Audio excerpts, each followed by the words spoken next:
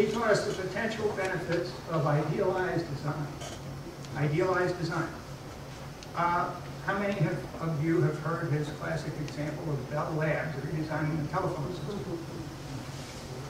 Okay, about 10, so I can tell it. A lot of sharp people in Bell Labs were all called together in a room and they were told that the telephone system has been destroyed. It didn't exist anymore. It was up to them to reinvent the telephone. And out of that process came touch tone dialing instead of the old rotaries. Remember those?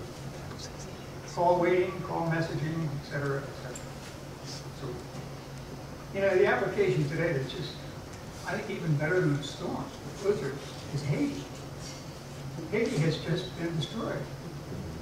And for us right here, I think you'd be leading a group to go down there and put in, excuse me, put in an idealized design. And I hope maybe some of his colleagues here think to do that.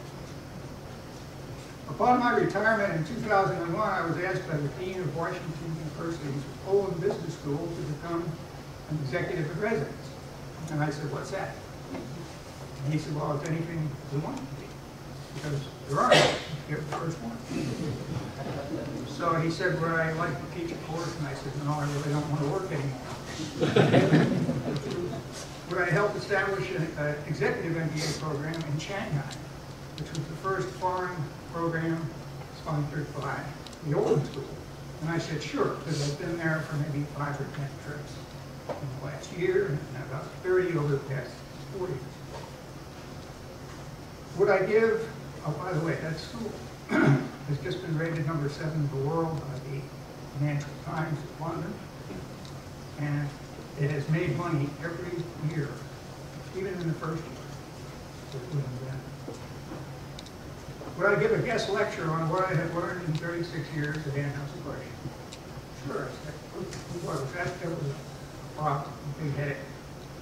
You ever sat down and asked yourself, what have you learned in your life? It's difficult. It took me 3 solid months, and I came up with a lecture on the top 10 things I had learned. And you know, you only learn from mistakes. So, I reflected on the top 10. And 5 of them had come directly or indirectly from Russ. That's 50%. And I spent less than 5% of my time with Russ. And I got 50% of my learning.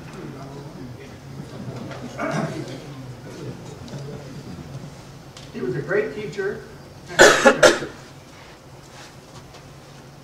In his early years, as many of you have said, he was a liger, a combination of a tiger and a lion. He was bigger than either one. And a lot of people were afraid of him.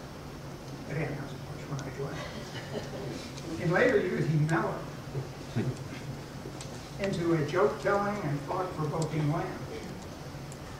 And I think Helen here had an awful lot to do with it. So Helen, we thank you.